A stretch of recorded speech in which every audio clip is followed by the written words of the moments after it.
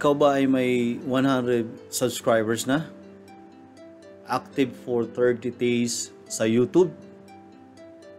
Meron ng profile, logo at banner ang iyong YouTube channel? Ikaw ba ay meron ng custom URL? Need mo bang i-delete ang custom URL mo at balitan ito ng bagong custom URL? Ang bidyong ito ay para sa iyo.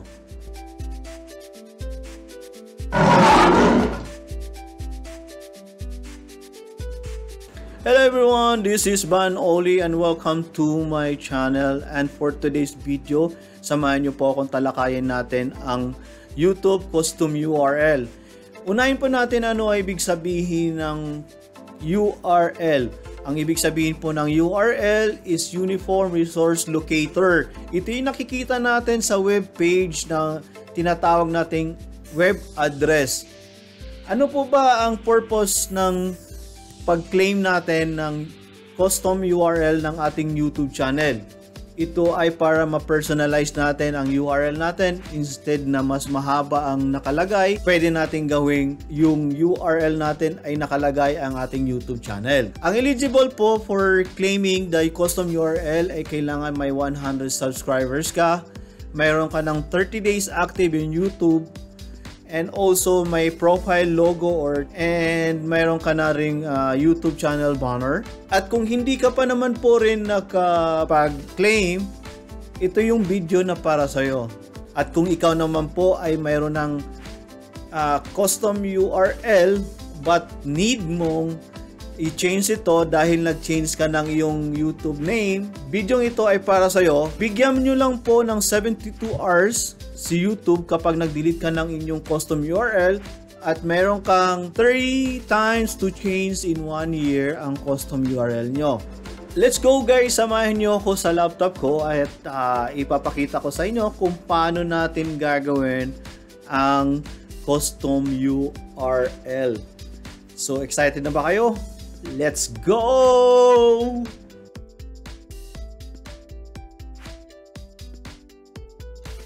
Hello everyone! Nandito tayo ngayon sa YouTube studio ng isa kong channel. Ngayon, we will going to change our custom URL sa ibang URL naman. Let's go guys! Nakikita mo yun sa dashboard.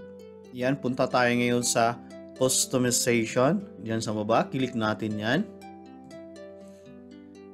Then makikita natin yung branding, layout, sa basic info. Dito po. I-click natin tong basic info para makita natin yung custom URL. So, click natin yan. Ayan, ida-direct tayo ngayon. Makikita nyo guys, this is my name. My brand name, Nubain. So, ito ngayon ang custom URL niya. Akala natin hindi na natin pwedeng palitan kapag may custom URL ka. Ito po, i-delete natin to. Try natin i-delete. I-change natin ang custom URL ko. Later on, gagawin natin yan na Nubain lang or ibang ano naman, ibang custom URL. So, i-click ko na ngayon itong delete. So, delete natin. I-direct tayo niyan sa Google account ko. So, it's my Google account. Then, i-change natin yan sa baba. Dito sa About. So, here we go. I-change natin dyan sa Nubain. So, ang gagawin natin, i-click mo lang to guys. I-click nyo lang to. Yan, i-click nyo lang yan. I-direct ulit tayo nyan to Nubain 25. Ito yung custom URL ko. Naka Nubain 25. Ito yon. So, ang kiklik natin yan is yung remove. Kung ayaw nyo palitan, okay lang. I-okay mo na lang siya kasi gusto mo pa rin yung Nubain 25.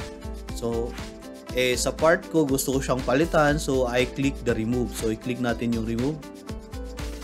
Then, may magpa-pop up nyan. Remove URL. Are you sure? Ayan, are you sure that you will remove your custom URL? If you want, you proceed it, you have to click remove. If ayaw mo naman, kakancel mo siya. In my point, I need to change it. So, I click ko yung remove. Ayan, remove. Then, nawala na siya. If you see kanina, nawala na siya dito. So, ngayon, babalik tayo ngayon sa YouTube. Sa YouTube. Ayan. Andyan pa siya. Pero, i-refresh natin yan. I-refresh natin. Punta tayo sa dashboard. Refresh natin para ma-refresh siya kasi nag-delete ka na. So, you have to refresh it. Andito na tayo ulit guys sa customization. Andito na tayo ulit sa customization. Pag after nating mag-refresh, bumalik tayo. Andito tayo ulit sa basic info. At nakita natin ang custom URL na wala na siya. Nawala na. May option ka na to set the URL. Ito talaga ang tunay mong URL ka YouTube, pero pwede ka mag-customize kapag mayroon ka ng 100 subscriber. I-click natin tong magsiset na tayo ng custom URL kasi may option ka to change it. So, i-click natin yan. Later on, makikita natin, since I created these two, and also before nag-create ako nito, ano bang gusto mong i-create dyan? So, kung gusto mong mag-create ulit ng panibago, i-click mo lang yung part na to, i-check mo yung part na to. Itong part na to, i-check mo yan, tapos mag-create ka ng numbers dito or any letters na additional na gusto mo. So, we will start. Click natin yan. Ano bang gusto mo? Dadagdagan mo siya ng number. Sabihin natin is 79. Check. Kapag ginamit ko kasi ang 25, check din siya kasi sa'yo yan. Meron na siya sa taas. But kapag ginamit ko ang PH, meron siyang quotation mark na try to add in letter. Make sure that URL is unique because itong Noben PH is gamit na siya ng ibang channel. So ngayon, mag-a-add ako ngayon ng another name, 79. Okay, check siya, then publish. Okay, click mo yung publish. If you need to confirm, okay na ba sa'yo yan? Or else, kung hindi, mag-change ka ng i-cancel mo, i-change mo ulit ng ibang URL. So, for my side, okay na ako dyan. I click confirm. Then, it goes public. So, eto na siya guys. Pumasok na siya sa custom URL. Later on, magbabago na rin yung part ng nasa sa upper mo.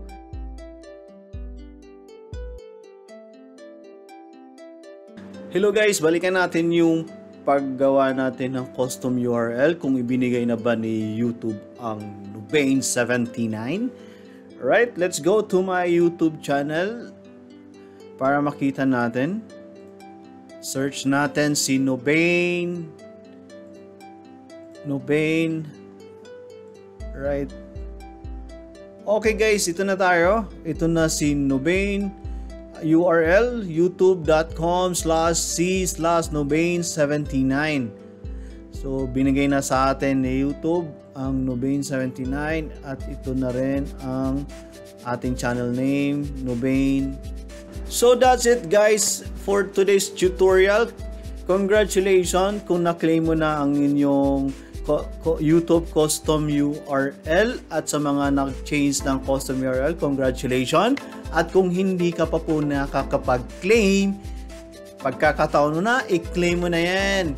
Maraming salamat po. Kung bago ka pa po dito sa channel ko, please do subscribe and click the notification para ma-notify ka sa mga bagong video na i-upload ko. At kung may mga questions pa po kayo na pwede nating talakayin sa mga susunod na video ko, feel free lang po na mag-comment sa comment section ng video ito. And regular shoutout sa wifey ko na si Simply Elaine. Kapag hindi pa po kayo nakapag-subscribe sa kanya, please do subscribe. At sa mga channel na i-shoutout ko for today, paki-subscribe na po rin po sila.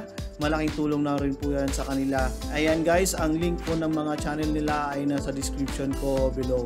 So please do subscribe and also include the bell notification para ma-notify kayo sa mga videos na i-upload nila. Thank you very much. Mega love shoutout sa Team USA kay Trending J, Dayan, mega love shoutout. Red Gaming,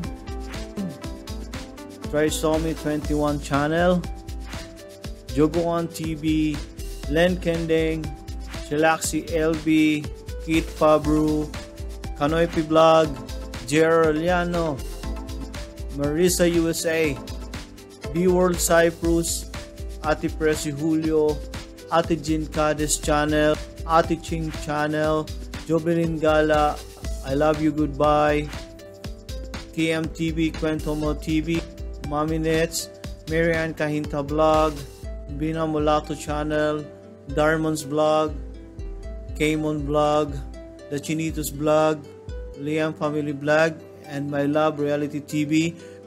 Sa mga hindi ko po naalalang i-shout out, please do comment on this video para may shout out ko po kayo for the next video that I'm going to do.